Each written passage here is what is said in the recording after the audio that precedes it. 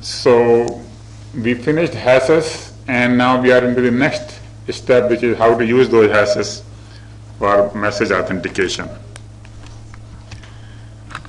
And in this part, we will talk about the common methods. First of all, what is message authentication? And then three methods: HMAC, CMAC, and GCM. Actually, those are the three.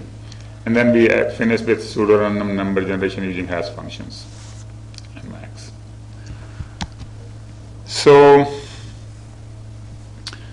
when we send a message, we want to protect it from many different kinds of things. First of all, we don't want to disclose it, and that may be optional in some sense that sometimes the message could be public. So all of these are not required. These are things that we may want. Traffic analysis, that we don't want anybody to know that I sent a message, because particularly in the defense arena, it is important to know whether United States sent a message to Iraq, Pakistan, this and that, and so nobody should know even the count of the messages. Traffic analysis. Masquerade means somebody else cannot become you. Content modification, so nobody should be able to change the content. Sequence modification, they should not be able to move the messages around so that second message becomes first. Timing modification, so that they could not pay the message tomorrow instead of today. Replay attacks. Source repudiation, that this is important, is that we want to make sure that the source cannot go back on its word. So if the source sends you some message, they cannot say, well, I didn't send that message. So that's where we get into signature kind of stuff. And then destination repudiation, and destination cannot say that it didn't, it was not, basically destination was changed, something like that. All right? So the authentication actually is not very well defined, but one definition of authentication is integrity plus source authentication. So we are sure that it came from that source, and we are sure that the method has not been modified. And you can add any of these fields in that integrity thing. Now, if you want to make sure that the timing is correct, you put the time inside the message and then protect it with this, whatever integrity check there is. If you want to protect sequence, obviously you will put the sequence number inside, inside the protected part, and so on and so forth. So putting the source alone does not help that. So basically we need to have something that only source knows, because if you just put the source address and we protect it, that is a very, very not valid proof, because somebody could say anybody can put the source address, right? So the message had that source address, that is proven, but that doesn't mean that I sent it. All right. So we have to make sure that in addition to the source being protected, somehow we can prove that the source sent it. And we already talked about one of these methods. When we were talking about the public key and private key, this picture is taken from that slide, is that we take a message, take the A's private key and encrypt it, then we take the B's public key and encrypt it, and then we send the message. And then B can be sure that only A could have done this. The only reason this is not really done in practice is that we cannot really handle full messages with public key. Public key methods are very compute intensive. If you can handle 64-bit, that is big enough. You cannot handle 500, large messages. So we really don't apply public key. Public key method is used only to encrypt the keys, encrypt the secret keys, because those are small numbers, and then we send it to the other side in public, and then we can use the secret key. All right? So this method, while theoretically it will work, practically it is not used. Instead, what we do is we get a hash or a checksum or something, and that can be used with any kind of public key stuff, or any other kind of thing. So what we do is we do a crypto checksum. So we do and checksum could be called a hash as well. So we do a crypto checksum, and here K is a secret. Then we concatenate it to the message. So we send the message. Now here, as shown, the message is being sent in clear. but it's trivial to just encrypt it, if you want to encrypt it. So that's optional. That has nothing to do with the message authentication. And your message sent in the clear, and this thing which came out here is put here. So that's basically concatenated. At the end of the message, you have this called message authentication code, MAC. So the receiver can do the same checksum using the same key and compare that it gets the same checksum as it was came here. Right? If there is no secret key, then this would be simply message digest like MD5. We talked about that last time. We just use MD5 hash to protect the files. There is no secret. Anybody can calculate MD5 hash. But in this case, if we want some kind of secrecy, so that we want to ensure that nobody else. The problem with that, without the secret, is that anybody can modify the message and the checksum. So we don't want anybody else to be able to modify the checksum, and therefore we have to have a secret. So this is a common method. Now we didn't say whether this is public or private or what it is, and so there are many variations of this. So the MAC is a cryptographic checksum which uses a key K, and it condenses a variable length message using a secret key to a fixed size authenticator. So basically it is like a hash with a key. It's a many-to-one function, just like a hash. It's a many-to-many function. So many messages can have the same MAC, but finding these messages is very difficult. So like a hash, it is one-way function. You can give it a message, you can calculate the MAC, but given the MAC, you cannot calculate the message. So therefore it is infeasible to find another message with the same MAC, obviously, and MACs would be uniformly distributed, so they are totally random, and MACs would depend equally on all bits of the message. That means if any bit is changed, the MACs would change significantly, which is obviously then only it will be authentication, because if we change few bits here and there and the MAC doesn't change, that basically allow people to change the message without them getting caught. So just like the hash, MACs can be broken by brute force attacks, but if you have an m-bit MAC, you would need 2 raised to m by 2. Anybody remembers why 2 raised to m by 2? Why only half the bits? There was some kind of paradox, birthday paradox. So basically, if you have 365 days in the birthday, you only need the square root of 365 number of people to find 2 people with the same birthday. Similarly, if you have m-bit hash, m-bit MAC, you only need square root of 2 raised to m, which is 2 raised to m by 2 attempts to find a colliding message. MACs with known message and MAC pairs. So if you get lots of these pairs, then you can do the key search.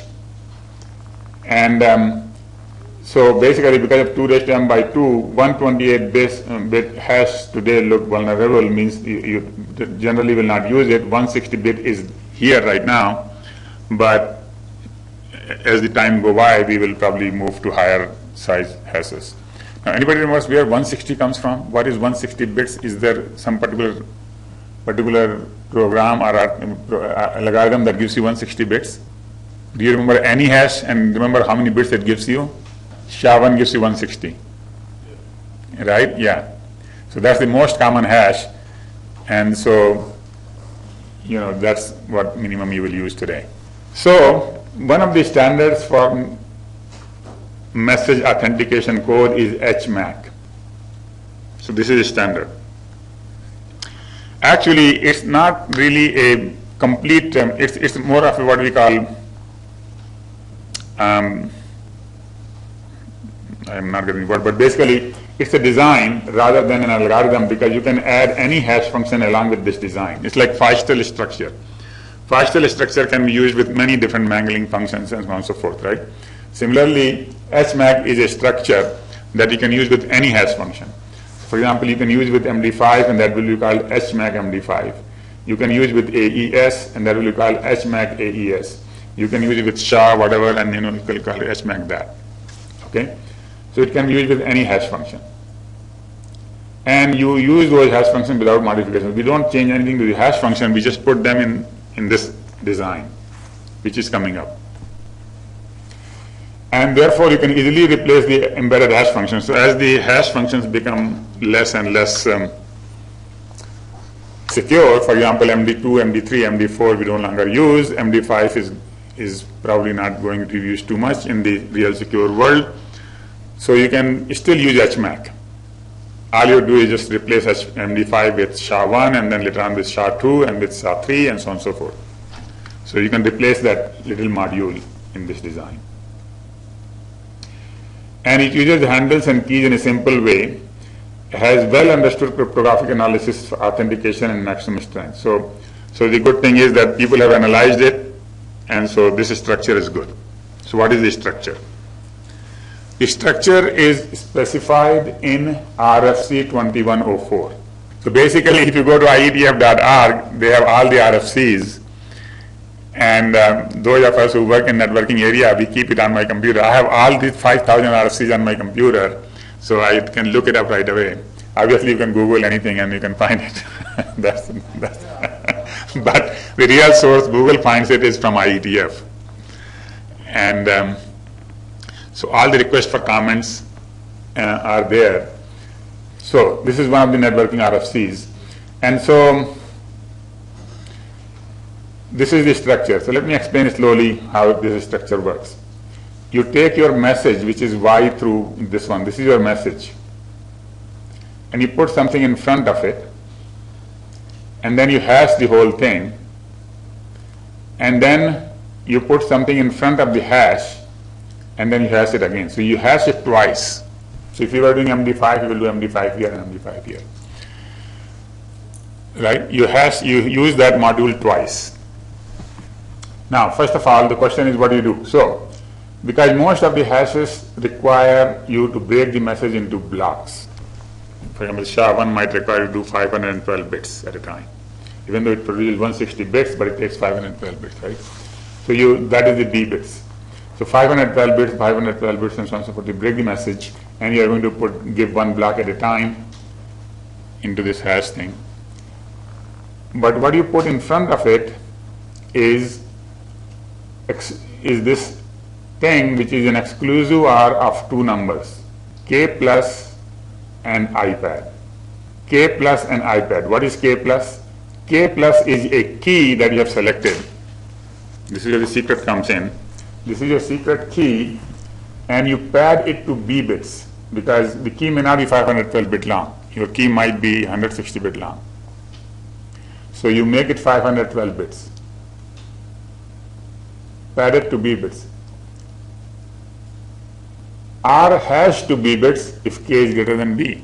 Suppose your key is 1024 bit long, then you compress it to 512 bit. And that compression doesn't have to be the same, this MD5 hash. That is totally independent. So somehow you make the key, whatever it is, to the size required by your hash, this hash, by expanding or compressing. Then IPAD is a fixed constant. IPAD is number 36 repeated B by 8 times. B is the number of bits, 512. B by 8 is B by 8. 512 times divided by 8 is 64. 64 times 8 is 512. So 64 bytes of 36363636363636. So that power is, you have to remember, this is not a power, it's just a repetition. So 36 is hex. So you write down 011, 0011, and then 0110, that is 36, and then you just repeat that bit pattern. So you take that IPAD and you take the key and you exclusive OR. So basically what you are doing is you are not using all the bits of the key. Some bits here are 0, that is where the key will pass. Where the bits are 1, the bits will be complemented, so you get something different. And then you put it in front of M, which you already did here. This is the thing you put in front of the message. You hash the whole thing. You hash the whole thing, and then you get this 160-bit hash. All right, this is the 160-bit hash. If this is SHA-1, this will be 160-bit hash of S input and the message. Now you take the same key and exclusive OR it with OPAD. And the OPAD is the number 5C repeated 64 times. So 5C is a different bit pattern than 36. It turns out basically, if you write down 36 and 5C, they use some bits, very few bits in common, but they have different set of bits. So you use a different set of bits here, and then you put that here S0 in front of it, and you hash it again, and you get this thing which is HMAC. So this is what is called HMAC. So HMAC is not one algorithm, it could be any algorithm. If you use MD5, it is HMAC MD5. If you use SHA-1, it is HMAC SHA-1. If you use write EMD, whatever that is, it is EMD. Whirlpool, these are all different hash functions. And so you can use that with HMAC. This is the HMAC structure. So somebody did this analysis in the crypto world, and they said that if you use this kind of a structure where there's a key in the front and there's a key here second time, then people cannot muck around with this message authentication code. This is very secure, and this is the best way, and it has not been broken, so people are still using this same HMAC. Only thing which will change with time is the hash function. This is also called a keyed hash because you are using a key. The IV is basically could be a fixed number like all zeros or something like that, and so that the receiver, only thing they need to know is the key, and these numbers are constant. So 36 and 5C, the whole world uses those two numbers. All right, so IPAD and OPAD are constants, and K plus is basically the key compressed to B bits. And you understand the difference between B and N. B is 512 for SHA-1, N is 160 for SHA-1. Right? B is the message block size, and N is the hash size. And obviously when they selected these constants, a lot of analysis would have gone behind it. They would have tried out all 256 possible values, and maybe all possible combinations of 256 values, and then they said, well, these two, give the highest level of security, whatever. So those numbers are still used same way, 5C and 36.